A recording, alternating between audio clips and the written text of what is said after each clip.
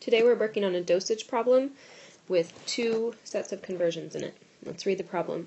A patient is prescribed 0.200 milligrams of a drug that is available in 25 microgram, notice that's microgram, tablets. How many tablets should she be given? So the first thing I'm going to do with this problem is I'm going to write down the initial starting information, 0.200 milligrams. And then the final amount that I'm trying to get to is going to be in tablets. I also want to notice here that I have milligrams and I have micrograms, which are not the same unit. So I'm going to need to convert between those. The next step I'm going to do is find any conversions that are in my problem here or that I might need. So 25 microgram tablets, I can write that as a conversion. 25 micrograms per one tablet.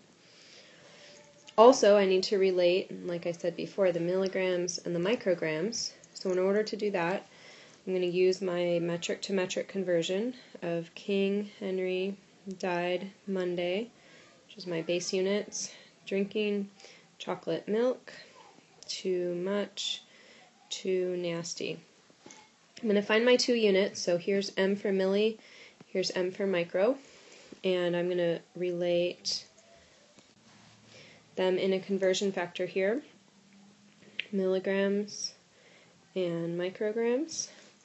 I look at the first unit on the left here, that's milli, and that's going to be 1 milligram, and then I'm going to move over 1, 2, 3 places to see that that's 1,000 micrograms. Now I'm ready to plug this into my problem. So I come up here, because I have milligrams in the numerator, I want to look for milligrams down here, and I see them right there. That's going to be 1 milligram denominator, so those will cancel, and then 1,000 micrograms in the numerator. Now micrograms are in the numerator, and I can come over and use my second conversion factor, put micrograms in the denominator, 1 tablet in the numerator, micrograms cancel, and I'm ready to solve my problem. I multiply through the top, 0.200 times 1,000 times 1, divide by 25, and I end up with 8 tablets. The last step is just to check, does that make sense? 8 tablets seems like a reasonable amount in comparison to 800 or 0.008, for example, so I say I will check that off, and that's my answer.